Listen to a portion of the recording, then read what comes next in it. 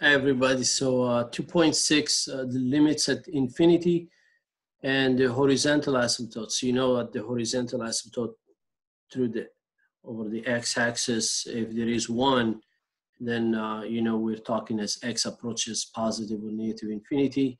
And there is a nice trick that applies here to limits at infinity, which will try to make, you know, if x goes to infinity, flip it, 1 over x will go to 0 because you're not dividing by infinity, but just keep thinking about it. If you're dividing by a bigger number as, you know, as it grows, then that 1 over is going to be small, going to 0. So that's one of a nice idea that can be used here. So we'll switch and do some more examples here.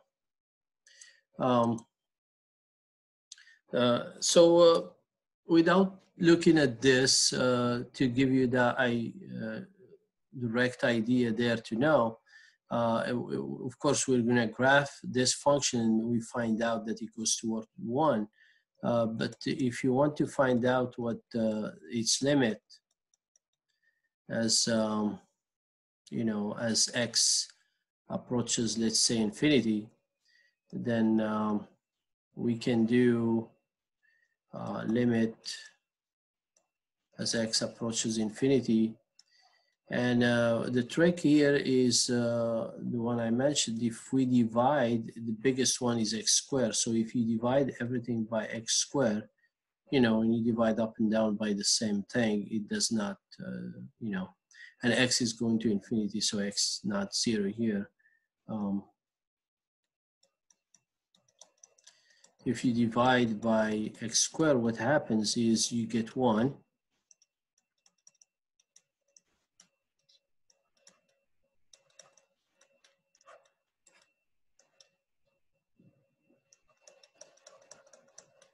So if this x goes to infinity, gets way bigger, this thing gonna be 0.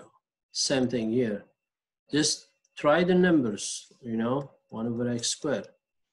Put 5, 1,000, right, 1,000,000, and see what happens to this. It's gonna go to 0 around that, so right? So what's remaining is 1 over 1, which is 1. So, and that's what's going to happen in the graph. So if we try different values in this table and we try to graph it, so another thing, we don't have a vertical asymptote, right? Because x squared plus 1 cannot equal to 0, because x squared has to equal to -1 for it to equal to 0. So there is no vertical asymptote there. And if you try numbers, you'll find out that's what's happening. So this L line, y equal L, is 1. All right, so the intuitive definition means that the values of f of x can be made arbitrarily close to L by requiring x to be sufficiently large. So in this case, L is 1 in this example. As we make x large, the function goes toward 1. And you'll see that it happens in a different way. So, you know, it happens this way, it happens this way, or it converges to it, right? So there are different ways in which you can bring in these limits. So notice that there are many ways in which, all right. So in this example that we talked about, by letting x decreases through a negative value without the bound, we can make f of x as close as to 1. This expression, of course, is what I talked about, is the limit there. And same thing will happen because of the x squared, whether even if you pick for negative infinity. So let f be a function defined in some interval. then you know, to negative infinity means the values of f of x can be arbitrarily close to L by requiring x to be sufficiently large negative. And of course, a different interpretation, you can this way or this way, but you see the horizontal asymptote there. So we'll do some more examples. So y equal L is called the horizontal asymptote of the curve if this, you know, this limit is happening. So that's the definition for horizontal asymptote, right? So find the limit of 1 over x as x. You know, this one, we're familiar with it, so maybe we won't spend too much time on it. You know, if you graph this function, it's something like this. So from x this way, then it's going to towards infinity. So it helps when you know these basic functions. Then of course you can plug in values and you find out. All right. So therefore, you know, according to that, you know, because the horizontal asymptote here is 0.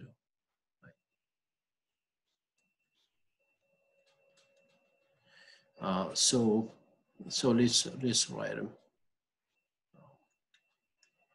So towards the 0, let's show the whole thing. Then it goes to infinity from this way, and towards the 0, the left-hand side goes toward negative infinity.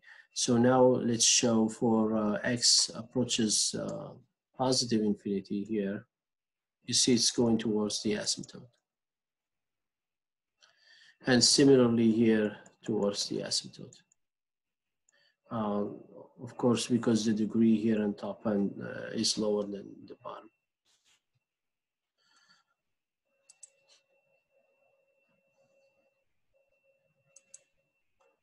And yes, so this is the graph. And here is a theorem. So that's a graph that I did. And if you know the function, then you know exactly what it is. So if R is positive and is a rational number, then 1 over x to, you know, r, power r equals 0. If r is positive, is a rational number such as that is defined, then the limit towards, as x approaches negative infinity, to 1 over x of r equals 0.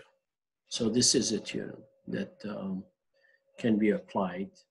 And that's the one I based, you know, like the first example. So we can take this thing and, you know, we can try to look at it different ways. But we know based on this theorem, if we can build on this like I did for that first example, then we can make it simpler to.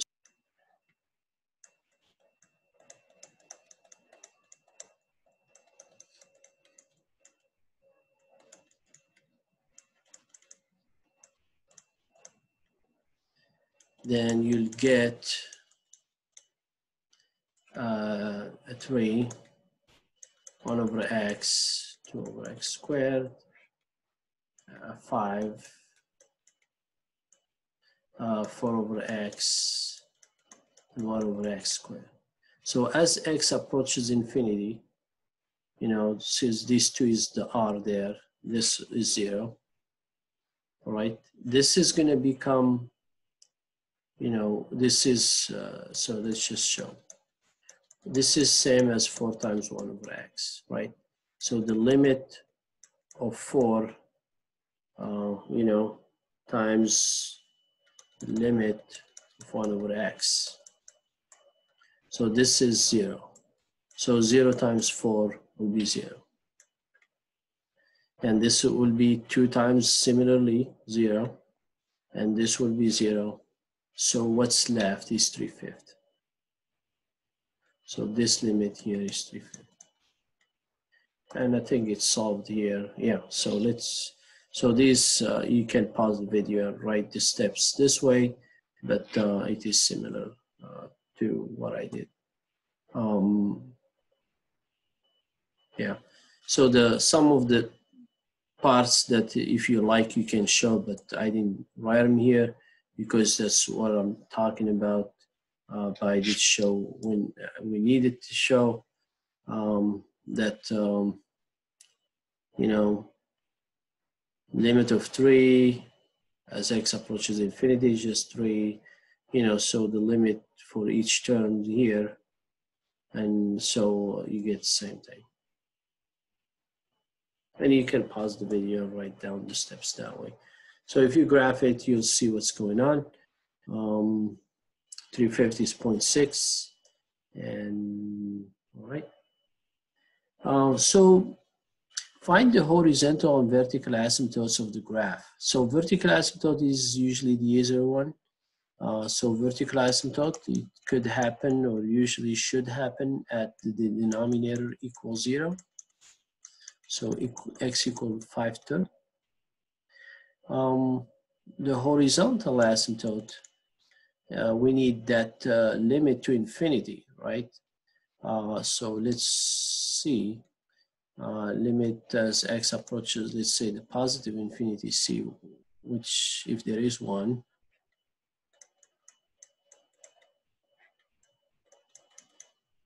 so this is x, this is the highest one, so we'll divide by this x.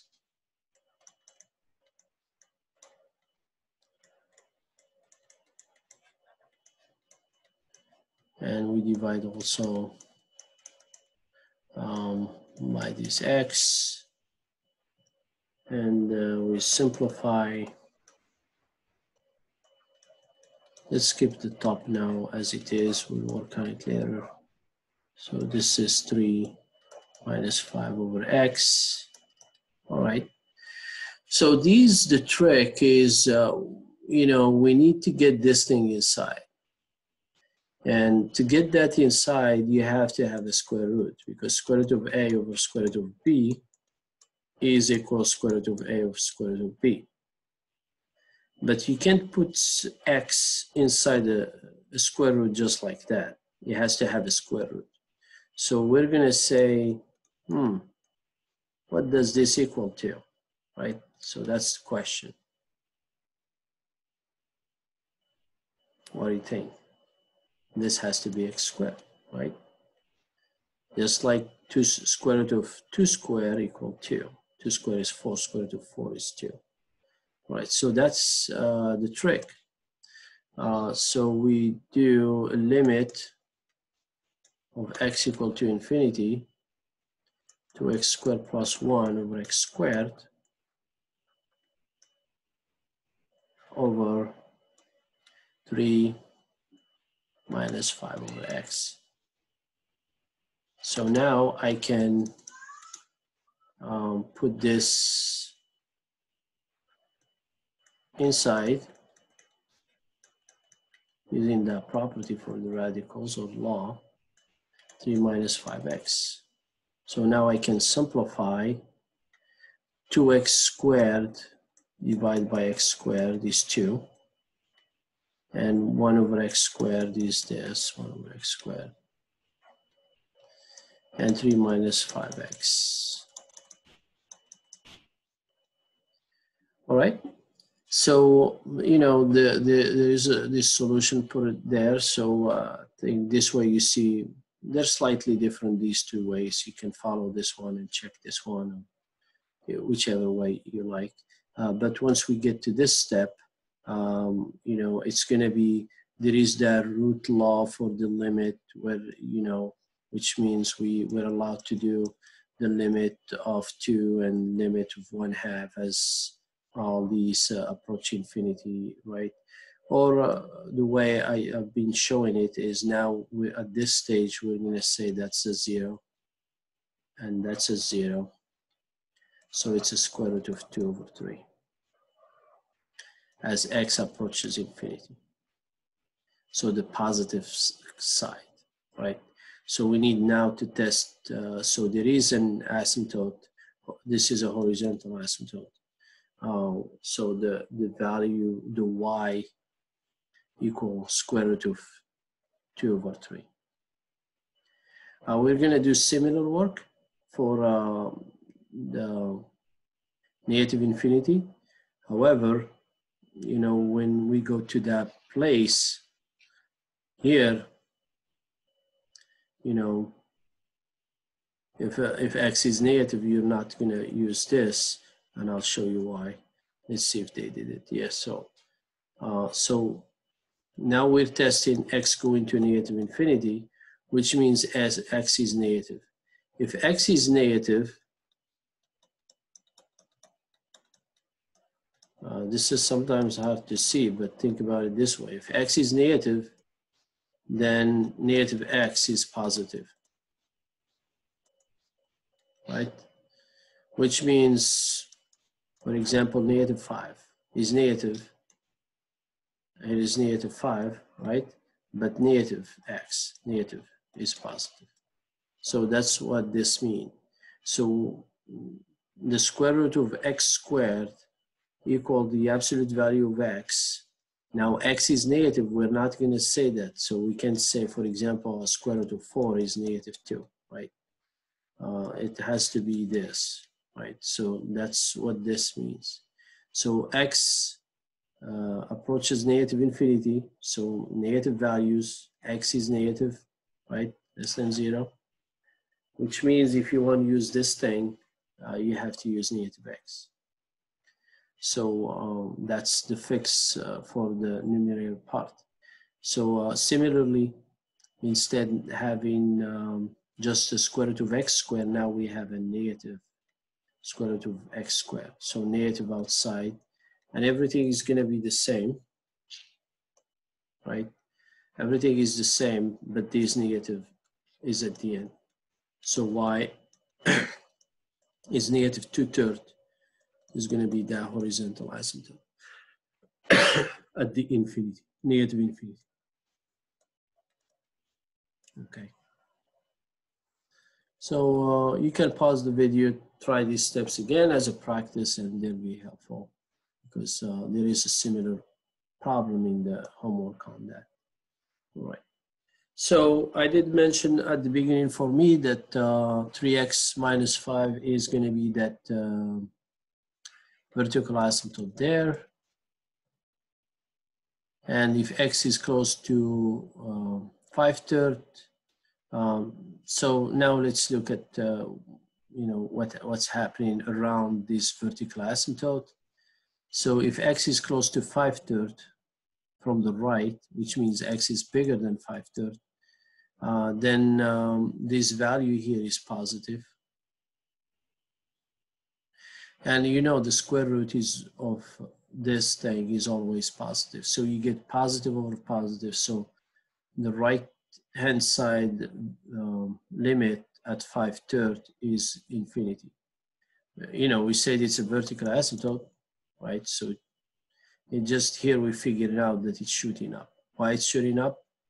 Because from x greater than 5/3, this value is positive and this value is positive.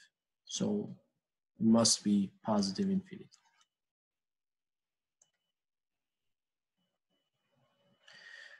Now, if you look at it from the other side, this is going to be negative, right? This is negative, but this remains positive. This is not affected. So negative and a positive gives us a negative infinity.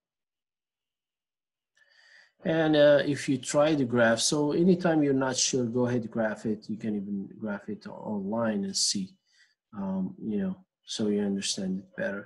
So it looks like, you see, that's the first horizontal asymptote we found. That's the second one we found for negative infinity there. And this one for the positive infinity. And that's the vertical asymptote. And you see here it's coming towards negative infinity, and here it's going towards infinity.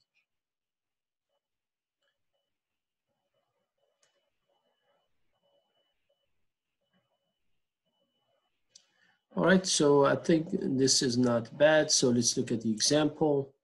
Everybody knows how this graph looks. If not, please review.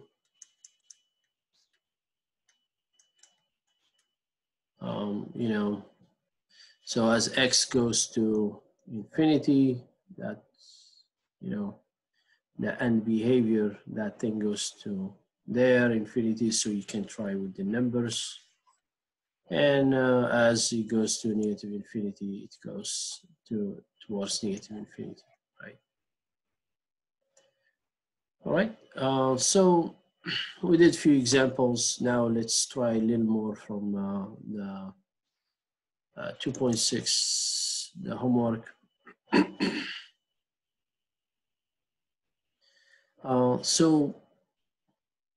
First, we notice that we have the variable t, and t goes to infinity. So we can probably try that first on it. See if we get something of a square root of t plus t squared and 6t minus t squared. The highest is t squared, so you divide all by t squared.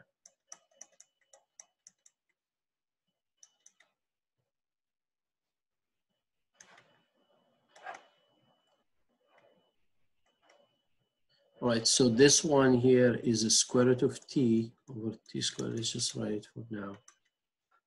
And 6 over t minus 1. If you care whether this thing is more at the bottom or the left, or or at the top, so we can also change it to exponents. So this is 1/2 and this is 2. So whichever way you want. So on the side, we can do this and say, well, this is t times t.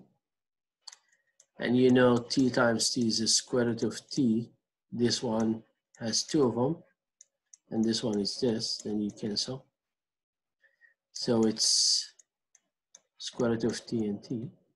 That's one way. Or you can say this is 1/2 and this is 2. Then you do the quotient rule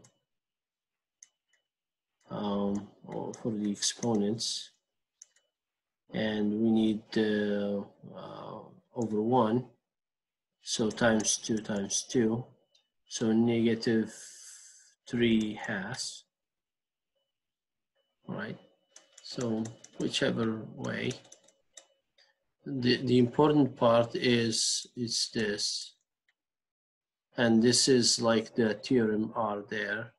So plus 1 over 6 over t minus 1. This is as t goes to infinity, that goes to 0. That goes to 0. And that goes to negative 1, which is 1 over negative 1. All right, so negative 1.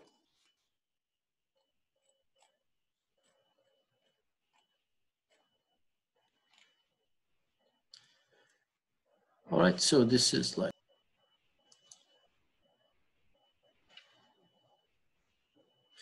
all right, so we can graph this or someday look at it, but we'll use the same way. So this is going negative infinity, so we can get the same picture, and it's not a big deal. So x to the 7th is the big one. Let's take out that. So let's write it and see what happens. So x to the 7th, if it factors out, it leaves you 1, right? And x to the 6th, it doesn't have 7, right? You can take out 6 of them. And when you do that, there is a problem. So if you haven't done this before, what's going to leave is 1 over x plus 1. And I'll show you why. Because when you multiply back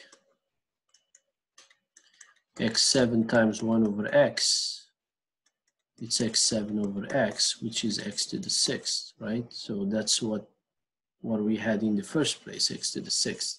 So we want to take the highest. You know, when we take the highest and we apply the limit, right, that's going to be 0, right?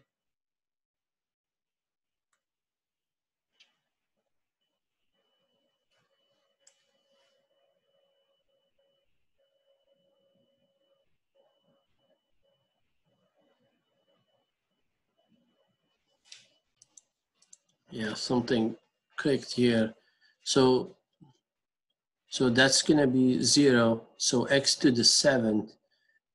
So if you want picture x to the 7th, you know, just like x cubed, right? The end behavior as x is approaching negative infinity as x values.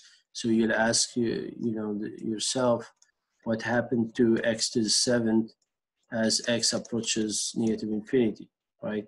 So that's going to be a negative value. And it's going to keep, for the end behavior, it's going to keep dropping down towards negative infinity. So that's for that one, and this one is 1. So you will have the limit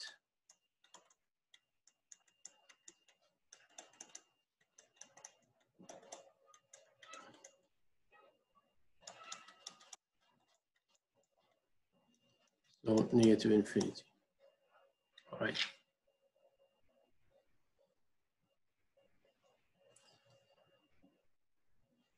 So here the trick is to factor out the largest, which is different than what you usually do for factoring. This is not the purpose to factor out, but really the purpose of applying that theorem to simplify it. All right, so I took 2 more examples, and we can work on these examples.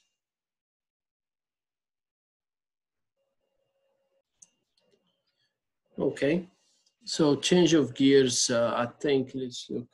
This question should be around number 8. And it's a little bit different than what we're doing because, so just to show x approaches infinity, but this thing, it's not what, like previous examples. So one thing that we've seen is the squeeze theorem. If we can somehow set it up, and we get the 2 ends to certain values, we can figure out this. And we know cosine of x is between -1 and 1. And we also know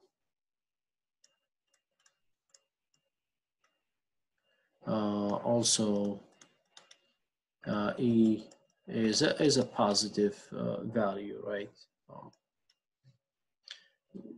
Whatever x is, you do this, it's going to be a positive. So if you multiply this whole thing by it, you'll get negative e, negative 5x, e, negative 5x, because you want this in the middle,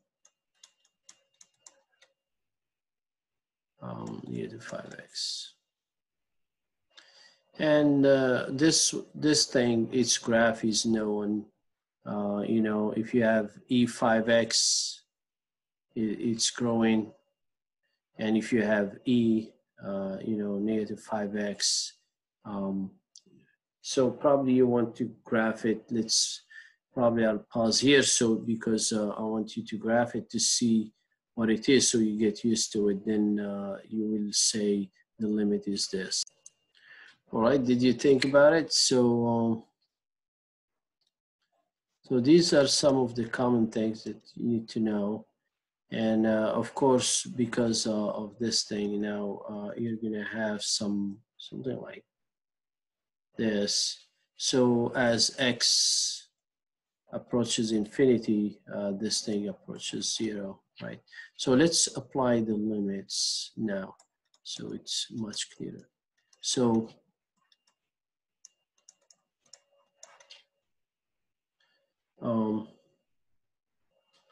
is 0, and similarly to that one, it's also going to be 0. And using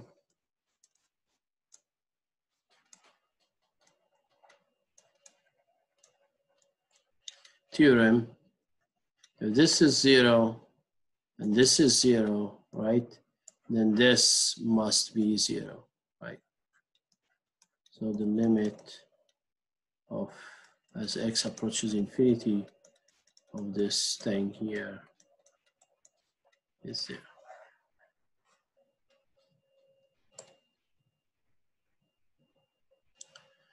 All right. This is find the limit if it exists, and if an answer does not exist, inter does not exist. So here, this is something different. This is last question for this presentation, and I'll check what it is. It's about number 12. So here, I think you've seen before some types of substitution, different types of this. You know, tangent x and pi over 2, as I mentioned in the presentations, as you've seen, what happens. So I want you to think about tangent of x and pi over 2, right? What happens there? So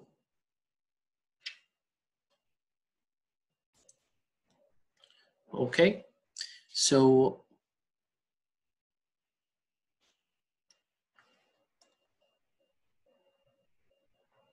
if you look at the graph, if you look at the graph of tangent, I think I mentioned this one before, right? Then it goes again, something like this.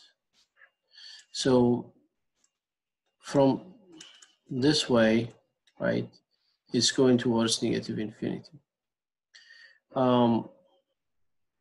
But of course, E does not use pi over 2.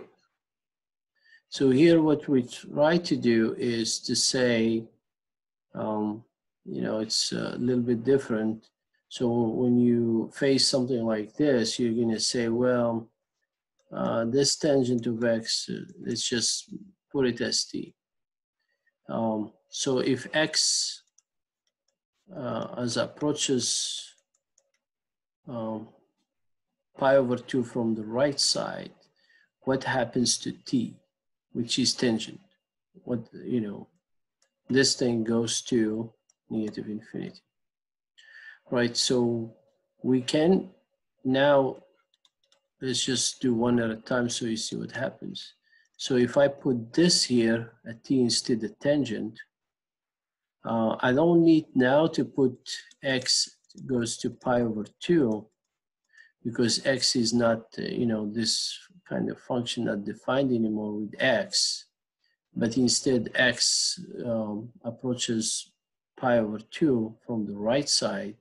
I can use the new conversion, which is t approaching negative infinity. So we have to do this time to time when, you know, once you figure out that, and E does not use pi over 2. But of course we can calculate, but this is a better way of simplifying it. And now you can look at this function, you know, like usually something like this, exponential function with e, and as t goes to negative infinity, this thing is going to go to 0. All right, so like 6 times the limit as it approaches negative infinity, and 6 times 0 is going to be 0. Cool, thank you, and we'll stop here.